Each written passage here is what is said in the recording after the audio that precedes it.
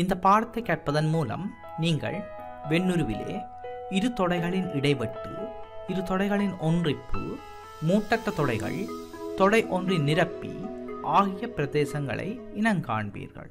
இடைவெட்டு A, B என்னும் இரு தொடைகளின் இடைவெட்டு என்பது தொடை Aயிற்கும் தொடை Bயிற்கும் பொதுவாக உள்ள மூலகங்களை உடைய தொடையாகும்.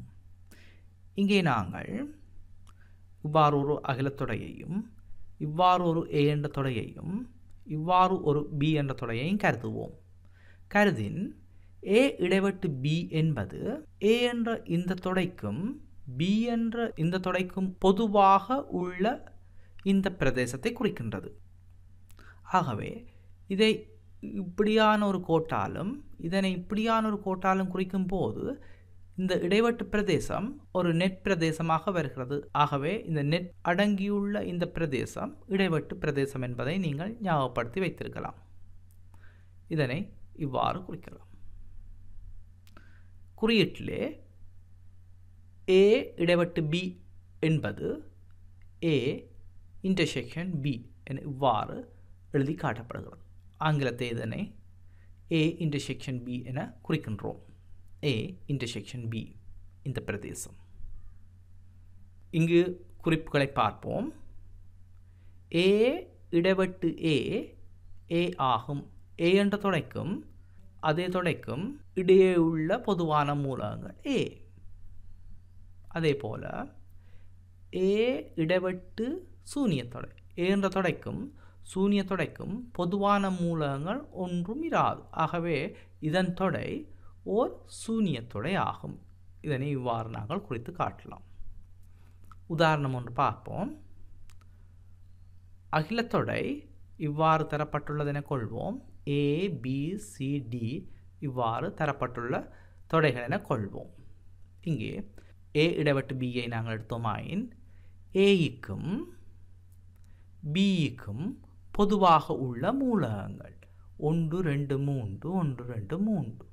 ஆகவே இதில் உள்ள மூலகங்கள் 1, 2, 3 ஆகும். இதனை நாங்கள் இவ்வாறு குறிப்பிடலாம் தொடை குறிப்பீட்டில். இரண்டாவது B இடைவெட்டு C. B என்ற இந்த தொடைக்கும் C என்ற இந்த தொடைக்கும் பொதுவாக உள்ள மூலகங்கள் 1, 1, 3, 3. ஆகவே 1, 3 என்பன பொதுவாக உள்ள மூலகங்கள். இது உண்மையிலே C என்ற தொடைக்கு சமனாகும். 1, 3. C, A இந்த ரெண்டு தொடைகளையும் அவதானித்தோமாயின் 1, 3 இந்த ரெண்டு மூலகங்களும் Aயிலே காணப்படுகின்றன. ஆகவே C ஆனது Aயின் உபதொடை. இந்த குறியீட்டில் நாங்கள் குறிப்பதுண்டு. அதே போல் சியையும் பியையும் அவதானிச்சோம்டா C 1, 3 B 1, 2, 3, 5, 7 இதிலே 1, 3 இருக்குது. ஆகவே C ஆனது B இன்ற உபதொடை. C உபதொடை B. இதனை இவ்வாறு குறிக்கலாம். அடுத்து Dயையும் C அல்லது B அல்லது A இந்த தொடையையும் இது அல்லது இது இவற்றை பார்க்கும்போது இந்த மூலகங்களை கருதும் போது இங்கே 6 காணப்படுகிறது. இந்த எந்த தொடையிலேயும் 6 இல்லை. ஆகவே இந்த D என்ற தொடை இதனுடையதோ ஒரு உபதொடையாக வர முடியாது. ஆகவே இதனை நாங்கள் இவ்வாறு குறிப்பிட முடியும். D உபதொடை அன்று C. D U இரண்டையும் அவதானித்தால் D ஆனது இதன்ற ஒரு உபதொடை. அகிலத்தொடைக்கு அதுக்கு உள்ளே வார அனைத்து தொடைகளும் உபதொடையாக காணப்படும். C இடைவெட்டு D. Cக்கும் Dக்கும் பொதுவான மூலகங்கள் இல்லாதபடியால் இது ஓர் சூனியத்தொடை ஆகும். இதை இவ்வாறு குறிக்கலாம் அல்லது இவ்வாறு குறிக்கலாம். ரெண்டும் ஒரே குறியீடு. இதனை நாங்கள் வெண்ணுருவிலே குறித்து காட்டுவோம். அகிலத்தொடை U. இதிலே A என்ற தொடை குறிக்கப்படுகின்றது. 0, 1, 2, 3 மூலகங்கள் இடப்படுகின்றது. அடுத்ததாக Bயை குறிப்போம். Bயை குறிக்கும் போது Aக்கும் Bக்கும் பொதுவான மூலகங்கள் உள்ளனவா என பார்க்கின்றோம். ஆம் இருக்கின்றது. A இடைவெட்டு B 1, 2, 3. ஆகவே 1 2 3ஐ பொதுவாக வெட்டி கொண்டு செல்லக்கூடிய மாதிரி வடத்தை இடுகின்றோம். இதிலே மிஞ்சியுள்ளதை இந்த பிரதேசத்தில் நாங்கள் குறிக்க வேண்டும். 1 2 3 5 7 மீதமாக உள்ளவை. அடுத்ததாக சியை குறிப்போம். சி ஆனது 1 3 ஆகிய 2 தொடைகளையும் உள்ளடக்கி, ஆகவே இது இந்த இடைவெட்டுக்குள்ளே உள்ள ஒரு தொடையாக வருகின்றது. அடுத்ததாக இவை தவிர்ந்த மூலகங்கள் அகில தொடையிலே 0 1 2 3 5 7 5 7 4 6 இரண்டும் வெளியாலே வருகின்றன. ஆகவே 4 6ஐ நாங்கள் வெளியாலே இடுவோம். இட்டதும் இங்கே பார்த்தால் 6 6ஐ தனிய மூலகமாக கொண்ட ஒரு தொடை காணப்படுகின்றது டி. ஆகவே இதற்கு ஒரு வடமிடுகின்றோம், அதற்கு டி என பெயரிடுகின்றோம். ஆகவே இதிலே தரப்பட்ட அனைத்து தொடைகளையும் இவ்வாறான ஒரு வெண்ணுருவிலே நாங்கள் குறித்து காட்டியிருக்கின்றோம். இங்கே சி என்ற தொடையையும் டி என்ற தொடையையும் கருதினால் இதுகும் பொதுவான மூலகங்கள் அல்லாததாக காணப்படுகின்றன. ஆகவே இது மூட்டற்ற தொடைகள் எனப்படுகின்றது. அதே போல டிக்கும் ஏக்கும் பொதுவான மூலகம் இல்லை. ஆகவே டியும் ஏயும் மூட்டற்ற தொடைகள். அதே போல டியும் பியும் மூட்டற்ற தொடைகள். அது மட்டுமல்ல, ஏ இடைவெட்டு பி என காட்டப்படுகின்ற இந்த தொடையும் டி என காட்டப்படுகின்ற இந்த தொடையும் மூட்டற்ற தொடைகள். ஒன்றிப்பு. ஏ பி என்னும் இரு தொடைகளின் ஒன்றிப்பு என்பது தொடை ஏயில் அல்லது பியில் உள்ள மூலகங்களை கொண்ட தொடையாகும். அந்த மூலகமானது ஒன்றில் ஏயிலே இருக்கலாம் அல்லது பியிலே இருக்கலாம், அது ரெண்டிலேயும் இருக்கலாம். அப்படியான மூலகங்களை கொண்ட தொடை. இவ்வாறு ஒரு அகலத்தொடையையும் இவ்வாறு ஒரு ஏ என்ற தொடையையும் இவ்வாறு பி என்ற தொடையும் எடுத்தால் ஏயிலே இருக்கக்கூடிய மூலகங்கள் அனைத்தும் இது இவ்வாறு காட்டப்படுகின்றது. பியிலே இருக்கப்படுகின்ற அனைத்து மூலகங்களும் இவ்வாறு காட்டப்படும். ஆகவே ஏயில் அல்லது பியில் இருக்கின்ற மூலகங்கள் எல்லாம் இந்த முழு பிரதேசத்திலும் உள்ள மூலகங்களை கொண்ட தொடையாக காணப்படும். ஆகவே இவ்வாறான கோடு, இந்த நெட் இவ்வாறான கோடு, இவை அனைத்தையும் கொண்ட பிரதேசத்தில் உள்ள அனைத்து மூலகங்களையும் இது குறிக்கும்.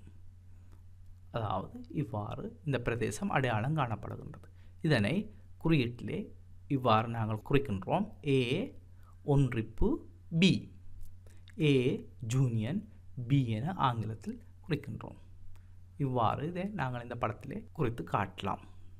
தற்பொழுது ஏ ஒன்றிப்பு ஏ என்னும் தொடையை கருதினோமாயின் ஏயிலையும் உள்ள மூலகங்கள் அனைத்தும் ஏயில் உள்ள மூலகங்களாக இருக்கும். ஆகவே இது ஏக்கு சமன். ஏ என்ற தொடை அதில் உள்ள தொடை அதோட ஒன்றிப்பு, ஆகவே ஏ ஆக இருக்கும். ஏ ஒன்றிப்பு சூனியத்தொடை. சூனியத்தொடைக்கும் ஏய்க்கும் சூனியத்தொடையில் மூலகங்கள் இல்லை, ஆனால் ஏயில் உள்ள அனைத்து மூலகங்களையும் அதை கொண்டிருக்க வேணும். ஆகவே இது ஏ என்ற தொடைக்கு சமனாகும். உதாரணம் ஒன்றை பார்ப்போம். மேற்படி உதாரணத்திலே ஏ ஒன்றிப்பு பி, ஏயிலும் பியிலும் உள்ள அனைத்து மூலகங்களையும் கொண்ட தொடை. அதாவது 0 1 2 3 5 7 ஆகிய அனைத்து மூலகங்களையும் கொண்ட தொடை இதாகும்.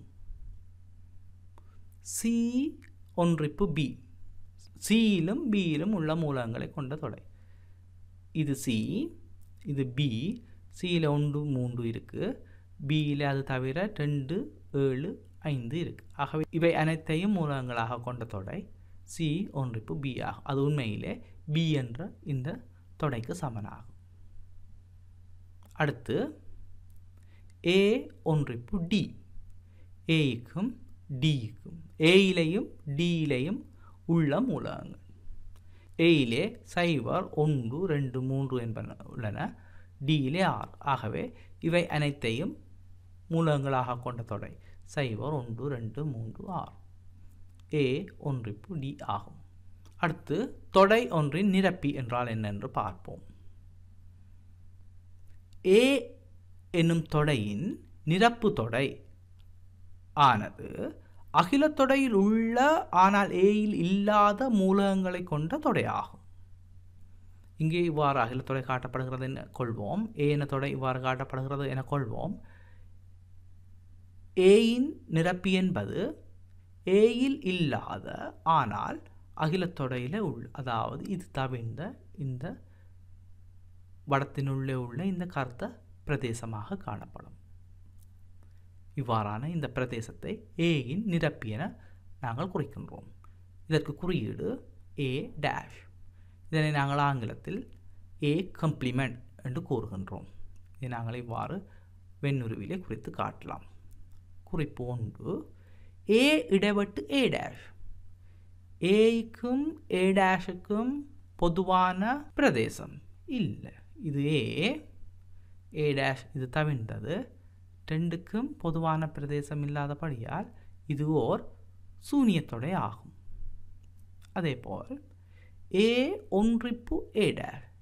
ஏன்றது இந்த தொடை, ஏ டேஷ் என்றது இதால் குறிக்கப்பட்ட இந்த தொடை. இது ரெண்டுக்கும் ஒன்றிப்பு, இதிலையும் மூலகங்களை கொண்ட தொடை.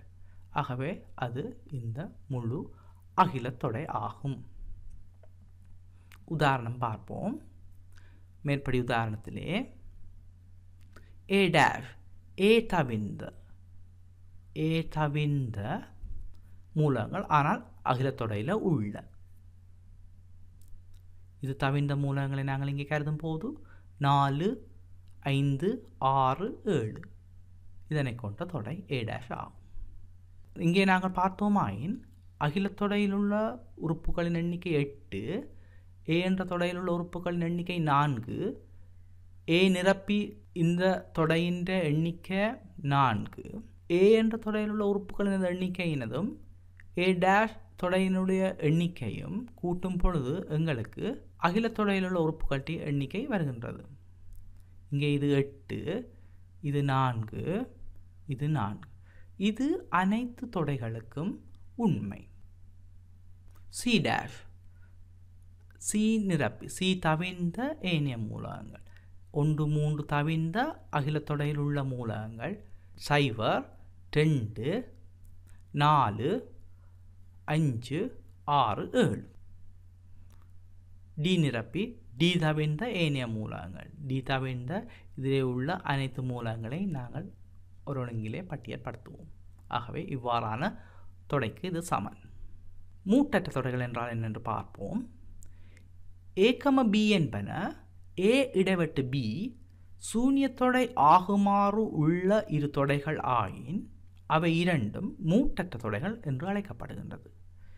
இவ்வாறு ஒரு அகிலத்தொடையை கருதுவோம். இது ஏ என்ற தொடை, இது பி என்ற தொடை. இவை இரண்டுக்கும் இடைவெட்டு இல்லை, அதாவது ரெண்டுக்கும் பொதுவான பிரதேசம் இல்லை. இவ்வாறு காணப்படுகின்ற இந்த இரண்டு தொடைகளும் மூட்டற்ற தொடைகள் என்று நாங்கள் அழைக்கின்றோம். இங்கு ஏ இடைவெட்டு பி சூன்யத்தொடை ஆகும். அதே போல ஏ என்ற தொடைக்கும் ஏ டேஷ் என்ற தொடைக்கும் இடைவெட்டை கருதினோமாயின் அது சூன்யத்தொடை. ஆகவே ஏ ஏ டேஷ் இரண்டும் மூட்டற்ற தொடைகள். இங்கே இரண்டிலேயும் நாங்கள் அவதானிக்கின்றோம், இது ரெண்டு வேறான தொடைகள். இங்கேயும் இதுகும் பொதுவான மூலகங்களை கொண்டிராத வேறு வேறான பிரதேசங்கள். ஆகவே அவை இரண்டுக்கும் இடைவெட்டு சூன்யத்தொடையாக காணப்படுது. ஆனால் இங்கே தொடர்ச்சியாக இந்த அகிலத்தொடை பூரணப்படுத்தக்கூடியதாக இருக்கு. இங்கே அவ்வாறு இல்லை, இது ரெண்டும் தவிர்ந்த வேறு பிரதேசமும் காணப்படுகின்றது. உதாரணம், அகிலத்தொடையிலே எண்கள் காட்டப்படுகின்றது. ஏ என்பது 1, 3, 5 என காட்டப்படுகின்ற ஒற்றை எண்களின் தொடை, பி என்பது 2, 4, 6 என காட்டப்படுகின்ற இரட்டை எண்களின் தொடை என கொண்டால், இங்கு ஏயும் பியும் பொதுவான மூலகங்களை கொண்டிராத ரெண்டு தொடைகள். அவை இரண்டும் மூட்டற்ற தொடைகள் எனப்படுகின்றது. உதாரணம் 2, வெண்வரிப்படம் ஒன்றிலே ஏ ஒன்றிப்பு பி முழுவதின் நிரப்பியையும் ஏ இடைவெட்டு பி முழுவதின் நிரப்பியையும் குறிக்கின்ற பிரதேசத்தை குறிப்போம். முதலாவதாக அகிலத்தொடையை இவ்வாறு நாங்கள் குறிப்போம். ஏ எனும் தொடை இவ்வாறு இருக்கின்றது என கொள்வோம், பி எனும் தொடை இவ்வாறு இருக்கின்றது என கொள்வோம். ஆகவே ஏ ஒன்றிப்பு பி ஆனது இவ்வாறான 3 பிரதேசங்களையும் கொண்ட தொடையாக காணப்படுகின்றது. அது இதாகும். A ஒன்றிப்பு B, A union B. நிலற்றப்பட்ட இந்த பிரதேசமானது A யூனியன் B ஆகும். ஆகவே இதன் நிரப்பியானது இது தவிர்ந்த அகிலத்தொடையில் உள்ள இந்த கருத்த பிரதேசமாகும். இதில் இருந்து A யூனியன் B இதன் நிரப்பி இவ்வாறு குறித்து காட்டப்படலாம். அடுத்ததாக A இடைவெட்டு B கருதும் போது இதிலே காட்டப்படுகின்ற இந்த நெட்டினால் காட்டப்படுகின்ற இந்த பிரதேசத்தை கொண்ட தொடை அது இந்த பிரதேசமாக காணப்படும். A intersection B இடைவெட்டு B. இது தவிர்ந்த சொல்லும் பொழுது இது நீங்களாக இந்த அகிலத்தொடையில் உள்ள பிரதேசங்களை கொண்ட தொடை. இவ்வாறு நிரட்டப்பட்ட இந்த பகுதியை கொண்ட இந்த தொடை A இடைவெட்டு B முழுவதின் நிரப்பி ஆகும். ஆகவே நாங்கள் இதிலே தேவையான பிரதேசங்களை எவ்வாறு நாங்கள் நிலப்படுத்தி கொள்ளலாம் என்பது பற்றி நீங்கள் இப்போ கற்றுள்ளீர்கள். உதாரணம் ஒன்று பார்ப்போம். கடந்த ஜூன் மாதம் யாழ்ப்பாணத்தில் 15 நாட்கள் காற்றுள்ள நாட்களாகவும் 20 நாட்கள் மழையுள்ள நாட்களாகவும் 5 நாட்களில் காற்றோ அல்லது மழையோ இருக்கவில்லை என்பது அவதானிக்கப்பட்டது. ஜூன் மாதத்தில் 30 நாட்கள் உள்ளன என கொண்டு இத்தரவுகளை ஓர் வெண்வரி படத்தில் குறித்து காட்டுக. முதலாவது கேள்வி. இரண்டாவது, எத்தனை நாட்களில் காற்று மழை என்பன இரண்டும் ஒருமித்து இருந்தன என்பதனை காணும். ஆகவே நாங்கள் இவ்வாறான பிரச்சனைகளை தீர்க்கும் பொழுது இதனை இலகுவாக்கிக் கொள்வதற்கு வெண்ணுருவை எவ்வாறு பயன்படுத்தலாம் என்று பார்ப்போம். இது ஒரு வாழ்நாளிலே நாங்கள் பயன்படுத்துகின்ற ஒரு அப்ளிகேஷன். தீர்வு. முதலிலே நாங்கள் இங்கே கருத்தில் கொள்ளப்படுகின்ற தொடைகளுக்கு குறியீடுகளை வைப்போம். காற்று இருந்த நாட்கள் W எனும் குறியீட்டால் இந்த தொடையை குறிப்போம். மழை இருந்த நாட்கள் R எனும் தொடை குறியீட்டால் நாங்கள் இதனை குறிப்போம். ஜூன் மாதத்தில் உள்ள நாட்கள் இந்த அகிலத்தொடையினால் நாங்கள் குறிப்போம். இதனை நாங்கள் தற்பொழுது வெண்ணுருவிலே வரைவோம். அகிலத்தொடை வரையப்படுகின்றது. தொடர்ந்து W எனும் தொடை வரையப்படுகின்றது. இடைவெட்டக்கூடியவாறு R எனும் தொடை வரையப்படுகின்றது. ஏனெனில் இரண்டும் ஒருமித்து இருந்த நாட்கள் எத்தனை என்று கேட்கப்படுகின்றது. ஆகவே காற்றும் மழையும் இருந்த நாட்கள் உள்ளன. ஆகவே WR ரெண்டும் வெட்டக்கூடிய மாதிரி நாங்கள் இந்த தடங்களை எடுக்கின்றோம். முதலில் நமக்கு தரப்பட்டுள்ளது 15 நாட்கள் காற்றுள்ள நாட்கள். ஆகவே W என்ற இந்த தொடையிலுள்ள உறுப்புகளின் எண்ணிக்கை 15 ஆகும். இதனை நாங்கள் இவ்வாறு இதிலே போட்டு காட்டலாம். அடுத்ததாக மழை இருந்த நாட்களின் எண்ணிக்கை 20. இதனை நாங்கள் இவ்வாறு போட்டு காட்டலாம். காற்று மழை இரண்டும் இல்லாத நாட்கள் எங்களுக்கு தரப்பட்டிருக்குது. 5 நாட்களில் காற்றோ அல்லது மழையோ இருக்கவில்லை. இதுக்கும் ரெண்டிலே தங்கியிராத பிரதேசம். இது காற்று மட்டும், காற்றும் மழையும், மழை மட்டும். ஆகவே இதில் எதுவும் கொண்டிராத ஆனால் அகிலத்தொடையில் உள்ள மூலகங்களின் எண்ணிக்கை 5. இந்த பிரதேசம் 5. அடுத்ததாக அகிலத்தொடையில் உள்ள மூலகங்களின் எண்ணிக்கை 30. ஏனெனில் ஜூன் மாதத்தில் 30 நாட்கள் உள்ளன என தரப்பட்டுள்ளது. ஆகவே இவற்றை நாங்கள் குறிக்கின்றோம். இதனை இங்கே இவ்வாறு குறித்து காட்டலாம். தற்பொழுது இத்தரவுகள் குறிக்கப்பட்டுள்ளது வெண்வரி படத்திலே. எத்தனை நாட்களில் காற்று மழை என்பன இரண்டும் ஒருமித்து இருந்தன என கேட்கப்படுகின்றது. ஆகவே நாங்கள் இந்த பிரதேசத்தில் உள்ள நாட்களின் எண்ணிக்கை கணிக்கப்பட வேண்டும். ஆகவே இந்த பிரதேசத்தில் உள்ள ஆக்களை நாங்கள் X என கொள்வோம். W இடைவெட்டு R, W இன்டர்செக்ஷன் Rல் உள்ள உறுப்புகளின் எண்ணிக்கை X என கொள்வோமே ஆயின் இதை நாங்கள் X என போடலாம். தற்போது W மைனஸ் R, அதாவது Wவில் உள்ள ஆனால் Rல் இல்லாத, இதன் கருத்து W இன்டர்செக்ஷன் R டேஷ் Wவில் உள்ள ஆனால் Rல் இருக்கக்கூடாது. Rக்கு அங்கால W. இப்போ இந்த பிரதேசம், இந்த புற மாதிரியான இந்த பிரதேசத்தை குறிக்கின்றது. இந்த பிரதேசத்தில் உள்ள ஆக்கள் மொத்தமாக 15, இதில் X. ஆகவே இது 15 சய X இந்த பிரதேசத்தில் காணப்படுகின்றது. இப்போது இந்த முடிவை நாங்கள் பயன்படுத்துவோம். Rல் உள்ள இந்த உறுப்புகள்கிட்ட எண்ணிக்கை மற்றது இந்த பிரதேசத்தில் உள்ள உறுப்புகள்கிட்ட எண்ணிக்கை மற்ற இதுகள் தவிர்ந்த இங்காலி பிரதேசத்தில் உள்ள இந்த உறுப்புகள்கிட்ட எண்ணிக்கை அது மூன்றினதும் கூட்டுத்தொகை அகிலத்தொடையில் உள்ள உறுப்புகளின் எண்ணிக்கைக்கு சமனாக இருக்க வேண்டும். ஆகவே இந்த முடிவை பயன்படுத்தும் போது என் ஆறுக்கு பதிலாக நாங்கள் 20ஐயும் இதுக்கு பதிலாக 15 எக்ஸையும் இதுக்கு பதிலாக 5ஐயும் நாங்கள் பிரதியிடும் போது அது 30க்கு சமன் வரும். இதில் இருந்து நாங்கள் எக்ஸை விடுவிக்கலாம். எக்ஸ் 10.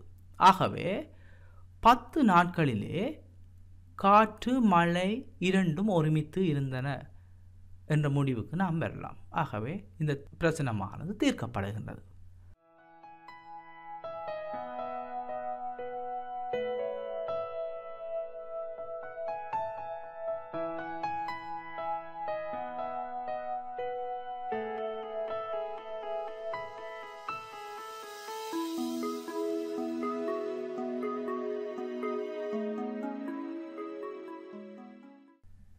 நன்றி.